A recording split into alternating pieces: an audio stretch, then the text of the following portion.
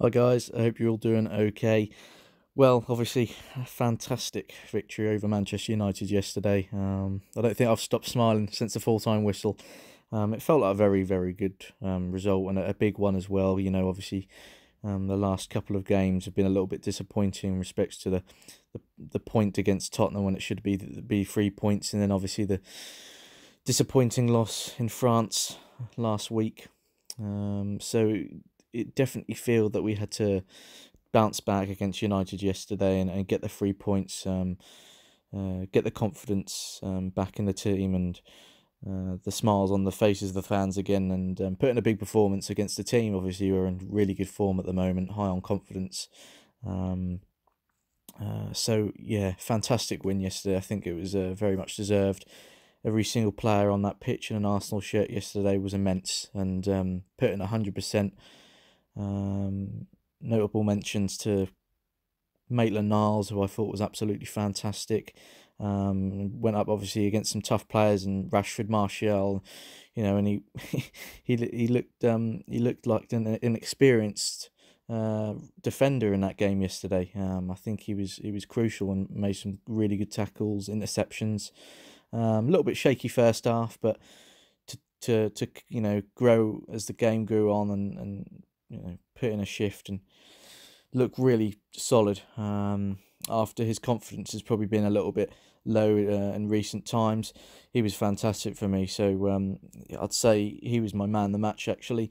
But it's so incredibly difficult to single anyone out. I thought Leno was again fantastic. Sokratis and Koscielny looked solid again at the back. Kolasinac was so dangerous going forward once again, always a threat with his crosses and his speed down that wing. Aubameyang and Lacazette, incredibly hard work in partnership, and I think Lacazette deserved a goal yesterday as well, but just wasn't to be.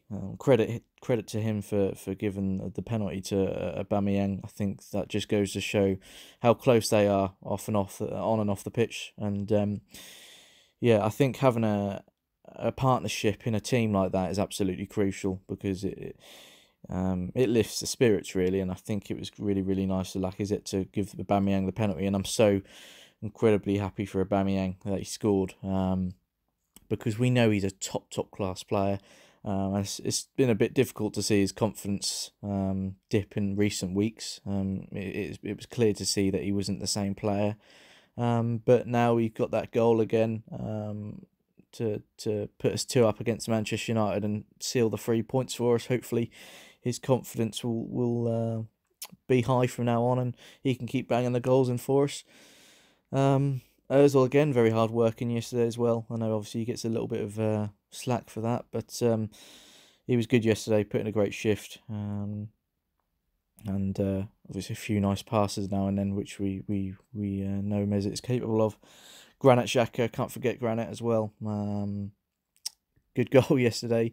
Some say it was a bit lucky, but maybe Solskjaer's right. He was in a Brazilian there with a swervy head on it. And obviously, I think De Gea will be probably quite disappointed with that. But look, we'll take it. It put us 1 up, and I think the first goal yesterday was crucial. And luckily, we got it. Obviously, Man United had a few good chances before us as well. Lukaku hit the bar.